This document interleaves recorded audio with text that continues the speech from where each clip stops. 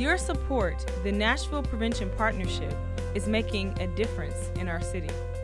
We're beginning to see improvement in the percentage of stores selling alcohol to underage consumers. 8 years ago, 40% of stores would sell alcohol to people under 21. By working with the Beer Board, the Tennessee Alcoholic Beverage Commission, along with Metro Nashville, Goodlettsville, and Berry Hill Police Departments, we have cut that number in half.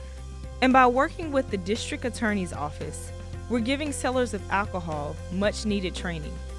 More than 90% of people who have sold alcohol and who take the court-mandated course do not repeat offend.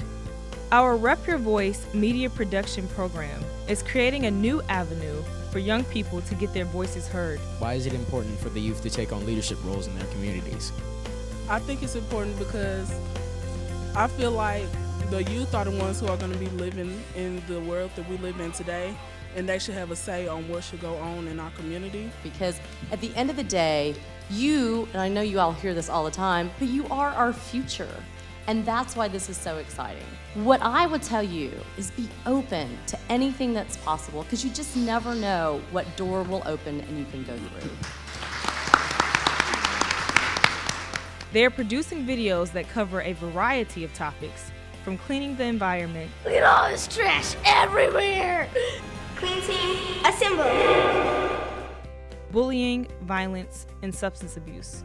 We are working with the Metro Health Department on e-cigarette education videos. We've partnered with Girls Inc. and the Nashville After Zone Alliance, and we've forged a new partnership with Cane Ridge High School and the Pencil Foundation.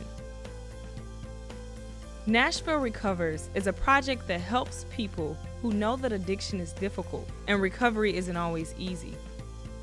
We have partnered with the Davidson County Sheriff's Office to create Fellowship Connections, a program that provides incarcerated individuals a path to seek recovery while they are in jail. It's a program really that just brings men together, some that are free and some that are not, to share their experiences and their problems and some of their solutions. When I started, I thought it was for the guys inside. It was important for them, and it is, but it's also important for us.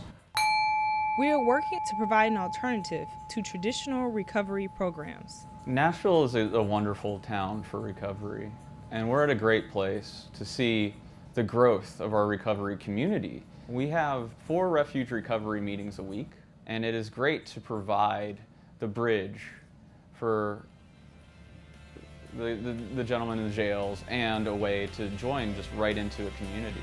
To get involved with Fellowship Connection, all you really need is a set of ears, an open heart, and a willingness to help people.